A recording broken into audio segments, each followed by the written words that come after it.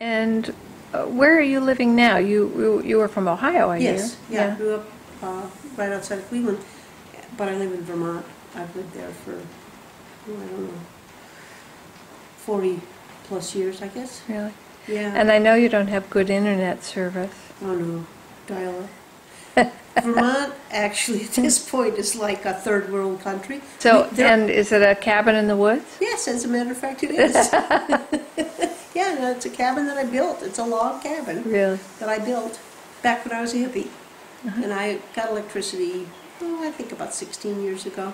So I feel like I joined the 20th century before it was over. I love the shirt you have on, and you made it last night. Yeah, that was last night. Yeah, yeah.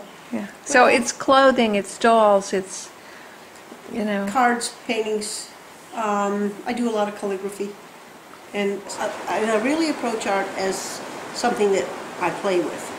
And I tend to not use the word work, and I sometimes consciously say to myself, I'm not referring to this as work, this is play, because I think it's important, for me at least, to have that view of what it is that I do. I feel very, I have a very strong feeling that I just have to make art, I have to do it. And I approach it from this perspective of, I don't care if it comes out well or not. I absolutely don't care. I just want to make stuff. And a lot of times when I have to introduce myself to people, I'll say who I am, and then I say, they want you to say what you do, and I say, I make stuff. And that's my answer, because I feel like that's what I do. I just make stuff. I like to play with materials. I like to experiment with different materials. I like hanging around with artists who work in different mediums, because I get to find out how they do what they do, and then I get to think about, would I want to work with this or not? And I also find that when I am talking with someone or in somebody's studio who works with a medium that I know I'm never going to work with, I get ideas from some of the things that they do. But I don't work on perfecting technique. I work on exploring ideas and exploring techniques. And I can structure my life the way I want. My kids are grown up and gone. I'm not worrying about teenagers anymore, that sort of thing.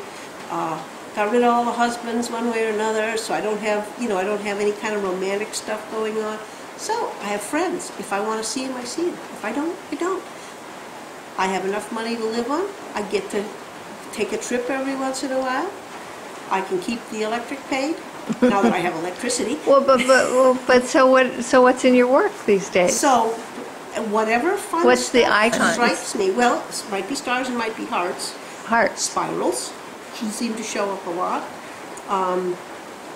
And I think that has to do with kind of as I get older, I'm thinking about how life moves through cycles and circles, and I don't follow any organized religion, and instead I'm very interested in lots of different spiritual traditions, and so I have my own concept of what the great mystery is, and I think that the spiral is very apropos to that concept.